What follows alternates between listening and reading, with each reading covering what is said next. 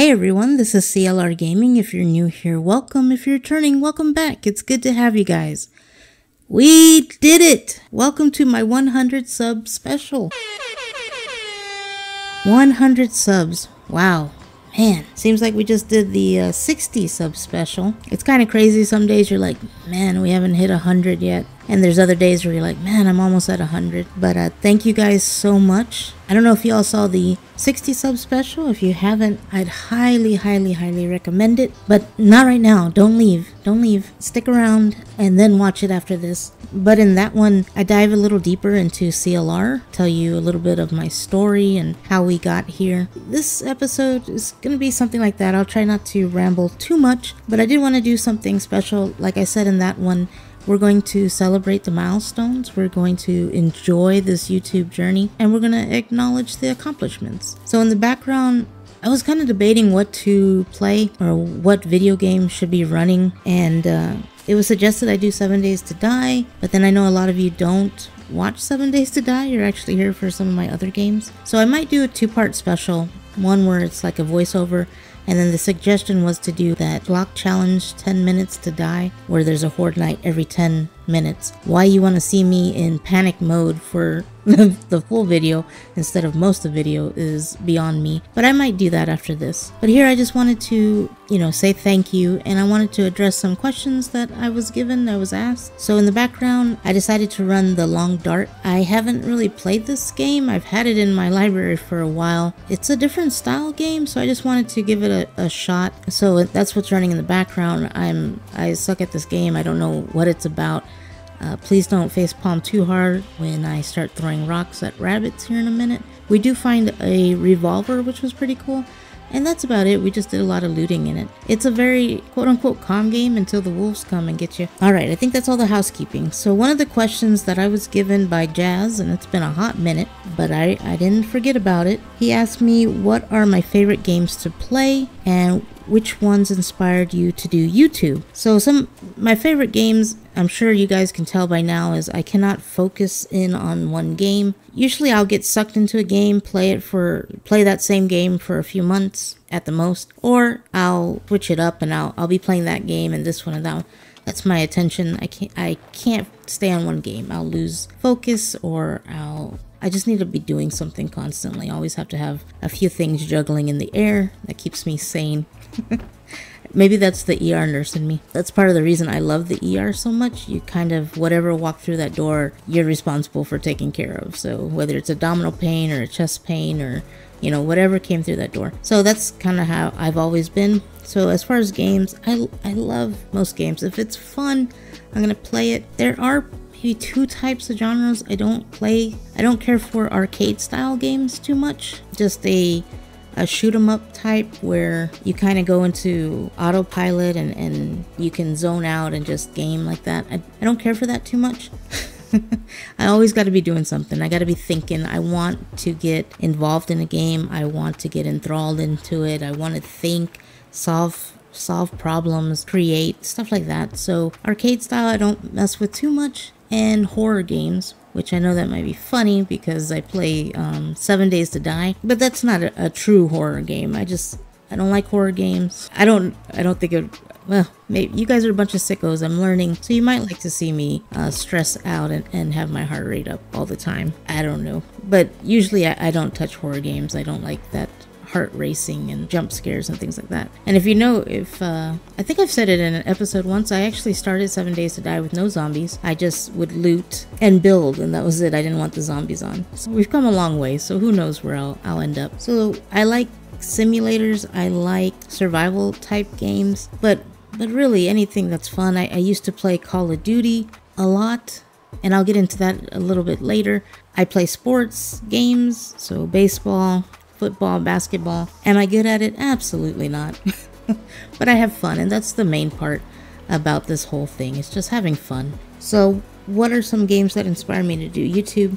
Honestly, the very first game that I was like, man, I would want to put this on YouTube was Minecraft. And I think about putting Minecraft on the channel, but I don't know. Would you guys watch Minecraft? I wish I could build better. Minecraft has come a long way. I've been playing it for a very long time. I have not played it in a few years actually, but I do keep up with it. I watch videos on it. It's just amazing how far that game has come. There's not too many games like that that can survive the test of time, and I think it's pretty neat. A game that I played, 10 years ago or longer. You know what? I don't want to do the math on those numbers. I'm in a good mood. I don't want to ruin that. No, but a game that I was playing at least 10 years ago, I'm able to play with my nephew now, and it's just as good, if not better, than it was. And it's crazy to see some of the stuff that these kids build on there. And so yeah, Minecraft was one of the first ones that inspired me. Anyway, I'm rambling. I love Minecraft. And then 7 Days to Die would have to be another one. I've put in a lot of hours into 7 Days to Die. It's just fun. I enjoy it. There's something about just looting. It's just the looting aspect alone gets you hooked. So those two. But honestly, any game I play, I can turn it into a hot mess. And I've said it before, this is a gaming channel, but yeah, gaming is usually secondary. In my mind, it's secondary. Having a good time, trying to get your mind off any troubles you might have, or just, give you a laugh for the day. Bring some positivity. There's so much negativity out there that's what this is really about. So, and usually whatever game I get my hands on, I do something dumb or silly, or it just becomes fun to watch. But usually when I'm playing with friends, I crack them up and I crack myself up. So yeah, those are the ones that I can think of off the top of my head. Ken Jans asked me what Nintendo system was my first. The first Nintendo system was the NES. Although I do believe we got an Atari from a garage sale, and I do remember playing Atari. The one that I remember besides Donkey Kong was Popeye. Do any of you remember? Probably not. Do any of you remember Popeye on Atari? Oh boy. We also had, my dad's always tried to stay into electronics, so we had like one of those old-fashioned Macintosh back in the day. I don't know if any of y'all remember, what is it? Commando Keen Number Munchers? Anybody Number Munchers? But the one I remember the most is NES. He said, what are your biggest gaming memories? And he kind of shared with me how I believe it was Halo, forgive me if I misquote. It's been a while, right, Ken Jans? That he had played, I think it was Halo, and that the AI kind of surprised him and did something that he wasn't expecting. That's the memory he shared with me. So he was asking me, what's my biggest gaming memory? Now, I've been gaming for a hot minute. The actual first memory I have of gaming wasn't me gaming. It was my dad in the NES, and he was playing Link. And I actually have that game still. I have all my old Super Nintendo games. We don't talk about my NES because when I moved out to live in my house, my dad gave it to Goodwill with my games, and I've never recovered from that. I still have not recovered, so we don't talk about that too much. But Link did survive. I actually have a picture of it. I'll share it with you guys. In its case, that's a relic from the past. But one of my earliest memories is watching him play it and just thinking, I have no idea what's going on, but this is cool, and I need more of this in my life. And now Zelda is another game that I love, especially the earlier Nintendo 64 Zelda has to be one of my favorites. So another gaming memory, a big one, and I don't know if it's so much the game or the lesson it taught, and maybe a little bit of both, right? That's what gaming's about. Is of all games, like I'm a Mario Kart, Donkey Kong, the Zeldas. Out of all those games, you'd never guess which one I think of the most. And that's this one. I have it right in front of me. Super Bases Loaded for the Super Nintendo. Did any of you guys play this one? It's by far my favorite baseball game. By far. Till this day. Now I get confused with the new baseball games. I have tried the newer MLBs, and for some reason I just go back to Super Bases Loaded. And the memory, I'll share it with you real quick. I was playing my dad. I was young. I guess I was being a bit of a brat as well. But I was losing, and I had asked my dad to let me win. So, Dad, I want to win. He said, I'm not going to let you win. You have to beat me. And of course, I couldn't. I was trying my hardest, but I just wasn't that good. So I was so upset. I probably even cried that he didn't let me win. And I was so upset with it that I took the game and I played the shit out of it. I played it, and on the game it had AI that you could change the degree of difficulty, I believe. So you could start easy, medium, hard, whatever. And that's what I did. And I just kept at it, till eventually, I was getting my butt kicked by the AI. But eventually I was able to beat the AI at the hardest setting. And I thought, I'm ready now. Now I can take on my old man. And we did. We played. We did a rematch later on, and I beat him. And that sense of accomplishment and I guess pride and just like you worked hard at something. And not to get preachy, but if you guys saw my 60, you know I do get a little preachy because of what I've been through. I think there's always, if you can get a lesson from something, you know, then that something was worth it. So it's amazing that that game, was it the game? The game was a vessel that you could use, but it taught a child at a young age to work hard, never give up, keep persevering. You're not always going to win. There's going to be people better than you. There's going to be AI better than you, but keep at it slowly and surely. And I'd say that to you. If you have a dream, if there's something you want to do, keep persevering at it. You're going to get knocked down. You're going to get beat, but keep going. If it's something you truly care about, you truly want to see manifest in your life, you got to put the work into it, you know? So don't give up on it. So that's like one of my greatest gaming memories, and of all games, it was with Super Bases Loaded. So yeah, and I could go on. Like another good one was Red Dead Redemption 2. I think games are kind of like music, right? When you can hear a song 100 times and it not do anything, but if you're going through something in your life, if something has happened, or, you know, you're just at a different stage of life and you listen to that song again, then it hits you in a whole different way. You hear lyrics you didn't hear before, or it moves you in a way. I think gaming is like that. You can have a game and it, you know, it's a good game, but then you go back to it later on in life and you're like, it just hits different. You know what I mean? I think games are like that. But I will tell you that Red Dead Redemption, that's another one I love. I know it's old and people don't want to see it anymore, probably. But that's one that it's an amazing game. The attention to detail, it's one that you can get lost. And if I can get lost in a game and be transported to another place, you know, that's the kind of game for me. And when it came out, I was actually, I guess my body thought I was in the 1800s and I had developed whooping cough. So I was coughing pretty bad every day for 120 days. And you're like, a cough. No, like I was passing out every single day for the first 90 days. I had to be on oxygen. I wasn't sleeping. It was a whole mess. So that game is one that I hold dear because it helped me through a very difficult time. And it was one of the first that I went online and actually talked to somebody.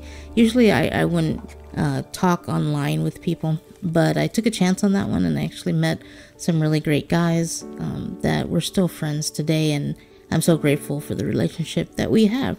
So, I mean, gaming is amazing, and that's why I get upset when people are like, oh, games are bad. Nah, games are not bad.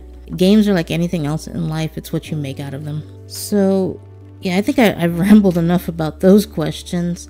If you guys have any other questions for me, that's the good thing about being a small channel, but we're not going to be a small channel for long. So write your comments. I read every single one. I try and answer every single one, and I appreciate the conversation, you know, because that's what this is about. I want to build a positive community. It's about gaming, but it's also about you guys. Like, if it wasn't for you, I would just be talking to myself, which, you know, I can keep myself company. But it's you guys that are turning this channel into something great. And that's the main focus of it, is just having a good time, playing some games along the way, maybe cracking you guys up. Hopefully. You guys are probably, calm down, CLR, you're not that funny. I have my moments. But no, if you have any questions, if you have suggestions for games, I know you can see that I need to have at least 2 or 3 games going at all times. If there's a game you would like to see me try, I'm always willing to try new things, to learn, to grow. So you guys let me know. I know a lot of you came with Oregon Trail, and Oregon Trail might be ending pretty soon. Not this week, maybe next week, the Oregon Trail one, the main one. And you guys gotta let me know what you want to see. I know Oxo suggested going back to this War of Mine. Would you guys be interested in that? It's a great game, so we might go look at it again. Do you want to see me run through some more Oregon Trails? I've also been thinking about, would you guys watch like a retro day where I try and play some retro games? Like, I was looking at the older Oregon Trail. Maybe we could do a one-off episode of that. But please let me know, you know, let me know. I am open to suggestions. And I think that's it, except there's 2 things that I have to include. I included them in the 60 sub special,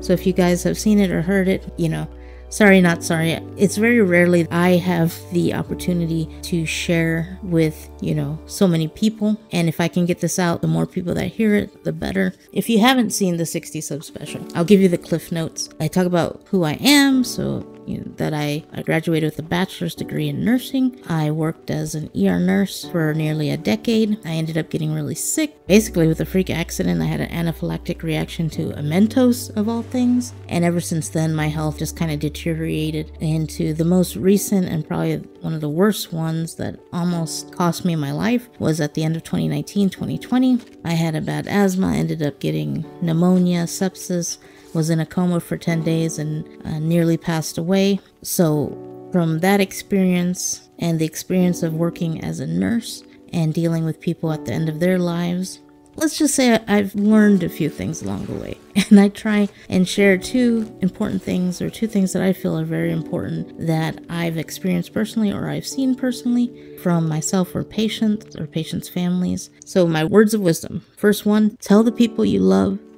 them as often as you can. You know how they say don't go to bed angry? I say don't go to the next room angry. This life can change in the snap of a finger, in the blink of an eye, and you never know, right? So if there's someone that you care about and you haven't talked to them in a while, you haven't said I love them, what are you waiting for? Just do it. Send a text, give them a call. Just let them know. I personally, when I was on my deathbed, that's one of the last things that went through my mind was what was the last thing I told my family, the people that I cared about the most? What was the last text I sent them? That was something that ran through my mind. And fortunately for me, it was positive. It was, I love you, I'm proud of you.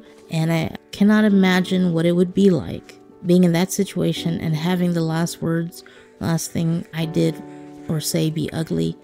Because there's no changing that. At that point, it's too late. You can't undo that. You can't fix it. And the amount of peace it brought me to know that my family knew, my friends knew that I loved them. I can't imagine being in that situation and then not getting that peace. Oh man, what a nightmare. What an absolute nightmare. So please, I beg you, And I know there's things in this life that you can... that are just not forgivable, there's some things that can never be fixed. But as long as you have fixed them to a point where you have peace in your life, I'll tell you, a lot of the problems have to deal with poor communication. And it takes a bigger person and it takes an adult to communicate. But that can solve so many problems.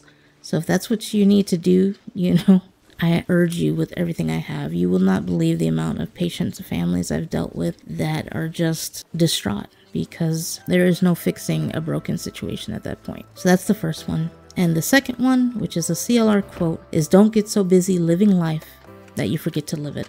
And the example I used was, how when you leave work, you get in your car and before you know it, you're at home and you're like, how the hell did I get here? Your body just kind of autopiloted your way home. We do that with our lives. We get so caught up in the mundane, everyday, repetitive tasks that we go through the motions and we start just going through the motions. And I urge you, and guys, when I'm sharing like some words of wisdom, that by no means means, is that how you say that? By no means mean that I have my shit together. These are just words of wisdom. I'm human. I'm trying to figure it out too. So don't think I'm perfect, far from it. But I'd urge you to not go through the motions of life. And I kind of shared how like my favorite thing in this world, one of my favorite things is clouds. And it helps that clouds are in the sky because you have to look up to see them. So that means you have to stop and look up. And I'd ask you, when was the last time you stopped and just looked up? So if you could do me a favor today, hopefully you don't have a clear sky. Hopefully it's a cloudy day. If you could just stop and look up and just appreciate the clouds and just have that moment of stillness, because I know how it is, man. It's hard out there. I get it. We say corre, corre, corre, run, run, run all the time. But please, this life is short and you're going to be quote unquote home before you know it. So try and be present in as much of it as you can. All right. I did some preachy, but I don't, and I said it in the other one, but I don't want you to have to go through some of the shit that I've gone through to get the lesson. Like, take advantage of it now. Call it a freebie. Like, oh, I don't have to go into a coma to get this? Some girl on YouTube's gonna tell me? All right, I'll take it and run. So take it and run, guys. But from the bottom of this heart, from this fast beating, easily scarable heart, thank you, thank you, thank you. I look forward to growing with you guys. I look forward to the next 100, and I'm really looking forward to seeing where this is going. So please know that this channel is your guys' channel as much as it is mine, because without you, this would be nothing. You know, this would be nothing. It's yours and it's mine, and together we can work and make it a great place. Now, to stop being so corny. Hopefully there'll be a part 2. I don't want to promise, but the part 2 will not be preachy. It's going to be screaming. It's going to be panic inducing. It's going to be me trying to do 10-minute hordes. But that's going to do it for this one, guys. I appreciate you all watching. You have a good one. Stay safe. And until the next time, bye. 100 subs. No way.